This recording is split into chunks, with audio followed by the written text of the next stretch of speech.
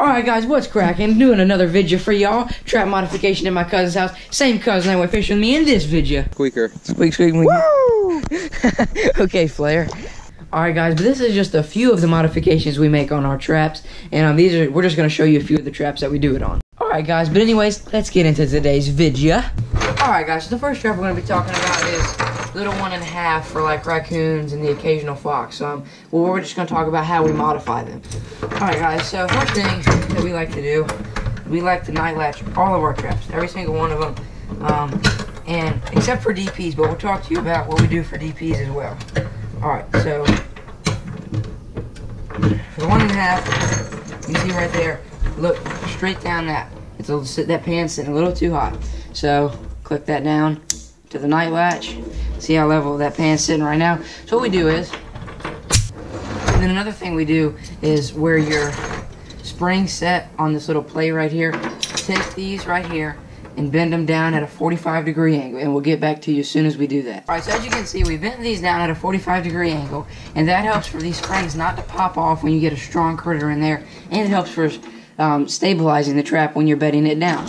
And, the next thing is where your jaws are. We're going to bend these two pieces up, so when you get a strong critter, he doesn't pop your jaws out and he's gone. Alright guys, so you can see his comparison right here. These are pretty straight out. You can see how much higher these ones are than these ones right here. Now this helps when you get a strong critter and he's yanking on your trap. These are going to be hard for him to pop out, whereas these ones are just straight. He can just and be gone. Alright guys, so that's what we do for fully modifying 1.5s. You see we bent the two spring bars down, night latched our trap, and then bent the two hinges up. So that's what we do for 1.5s. Next we'll get into Conibears.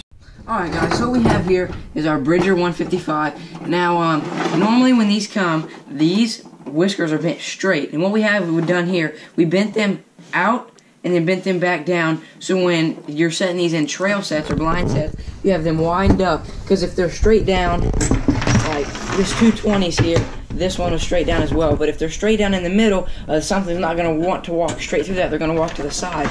So if you have them to the side, and he walks straight through it, when he brushes his ears or his neck up against it, he's going to get caught right away. This trap is mainly used for raccoons, opossums, and other small game, and it is most commonly used for muskrats in their runs, and setting out right outside of the muskrat lodges. Okay, so the next trap we're going to be getting into is the big old Slaunch Donkey 220. This trap is used for mainly beavers and bigger trail sets. And now as you can see, we got the whiskers already bent out. This is how I like to bend my whiskers for the 220, because if he walks here or here, some part of him is still going to brush up against the whiskers here. So I'm not going to set this one on camera, but it's the same concept as the 155. So this one is great for muskrat runs, trail sets, and good for beavers as well. So, okay, so now the next trap we're going to be getting into is a number 2 foothold. Okay, there we go, edit that part out. Just cut that off right there. Alright, so as you can see, we've already done all the modifications on this. But now we're just going to talk about night latching a predator trap. We've already modified these ones. So when it goes in the night latch position, it is setting fairly level. Okay, now the reason people say run 3 to 3.5 pans of pound tension is because when a predator, see with a regular just 1.5, see you want the pan to just almost fall down on itself. So this one, I can lift it all the way up to the top and it's not going to move until I push down on it. So the reason that is with predator traps, you want them to put all their weight on that pan before it snaps on their leg, because this right here, a coon could touch it with his toe and then there it is, it's going to close on them. Predators, you want a nice deep pad catch on them. You want their toes to still be touching the pan. So that's why people say run to 3 to 3.5 pounds of pan tension. Now what we're going to do now is we're going to talk about DP. So this is my cousin's DP. I did not bring any of mine. Now we're going to talk about night latching DPs. Do you night latch DPs? Is it better? No, you don't night latch DPs. Okay, so right there, you can see the DP, the dog, is all the way down in the notch. What I'm going to do now is I'm just going to take that and put the dog just barely in the notch. That is how I night latch my traps, right here.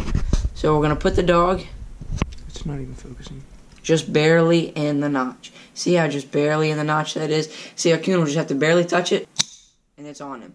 So that's all we do for DPs. We don't modify them. Of course, we will put a little bit of an extension to this swivel. We have 11 gauge trapping wire here. So that's all we really do for modifying our traps. So thank you guys so much for watching, and we'll catch y'all in the next video. Now, enjoy these bloopers. Alright guys, this is our 220 here, and this can be used on our larger, maybe predator sets or beaver sets for our game trails. Now, you know, beavers live in the water and they come up on shore for their banked ins. Oh, shoot, what did I say? Alright guys, so for underwater, normally you're going to bait up your beaver trail sets because, you know, they need something to smell. So when you're going to bait these up, you want to keep the traps close together, just like we did on the 155. Keep them close together, put whatever kind of beaver bait you want to put there, versus there be barks or, you know, a beaver smell or something like that. Got it. Beaver trail sets, beaver trail sets, beaver trail sets, beaver trail sets.